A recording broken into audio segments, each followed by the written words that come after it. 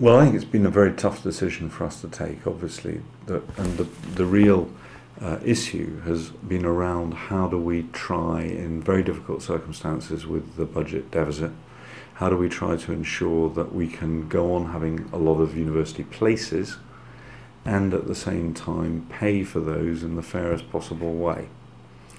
And obviously for the Liberal Democrats, we made commitments in the run-up to the election, which I would have liked us to keep. We didn't win a majority. We've got 57 MPs out of 650, and we have to inevitably compromise. But I think the package that we've finally agreed is one that basically, first of all, funds university places so that there will be places for people to go to. And secondly, it provides guarantees to students that if when they graduate they don't earn as much as they were expecting, then actually they will be protected, even more than is the case with the existing set of arrangements. So a third, nearly a third of students, for example, will actually pay less back under the new arrangements than they're currently paying back under the old Labour government arrangements.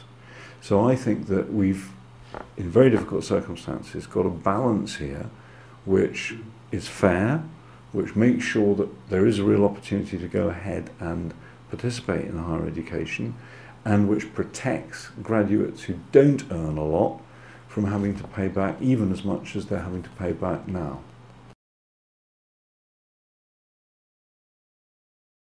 I think that students obviously take account of lots of factors when they choose where to go. And I think the most important thing is not so much whether a degree is cheaper, but what is likely to be what you're going to get out of it. And the key thing is obviously if you're, for example, going to head for a relatively low paid job as a graduate, then actually you're going to pay less money than you were paying under Labour. So there'll be no point in shopping around for a cheaper degree because it won't make any difference. You'll be paying less money. So I think John Denham would be wrong in those circumstances. But if, let's say, you wanted to make lots and lots of money in business or whatever, then probably the key thing you're going to look at is not the cost of the degree, but it is what happens to the career prospects of the people who do that degree at one university rather than another. How effective is it in terms of getting you into a job and getting you into a well-paid job?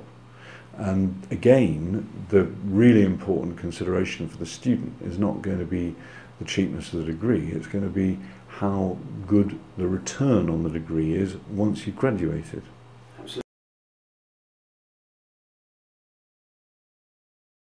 Well, I can understand that. Clearly, when we have to be taking the sort of decisions that we're taking on public spending, people are going to be worried about their jobs. And the only thing I would say about that, which may be slightly consoling, is first of all that we, if you look at the sort of numbers of public sector job losses over a 4-year period, it ought to be possible for the vast majority of that to come about through not filling vacancies that arise in the public sector. So it won't be a question of redundancies, it won't be a question in the main of people having to lose their jobs, it'll be a question of gradual shrinkage in the public sector so that people are retiring and they won't necessarily be replaced.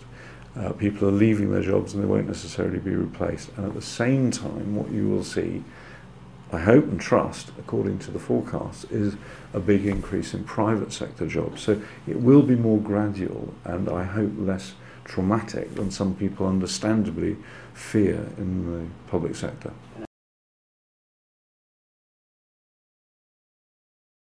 Well, I think there are two elements of positive move that we've tried to ensure help people when there are jobs, and they are slowly coming back, but when there are jobs, help people get back into the labour market if they have become unemployed.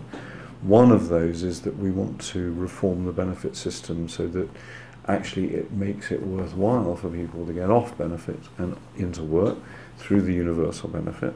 And the second thing is that we've cut taxes for the very lowest income earners. So we've actually taken already 880,000 people who were paying income tax out of income tax entirely, and we wanted to go on a lot more, to take a lot more out.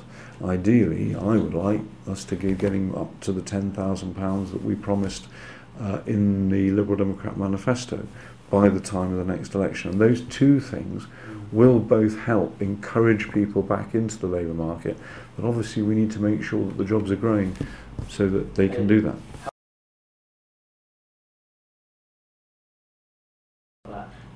How difficult is it to strike a balance? Well, the key thing is we've had to make the right decisions about the overall strategy for the economy and about what's happening with the public finances. And we need, once we've done that, to try and get as much certainty to people as possible so that people are not worried about losing their jobs. I mean, nobody wants to have a load of uncertainty hanging over them.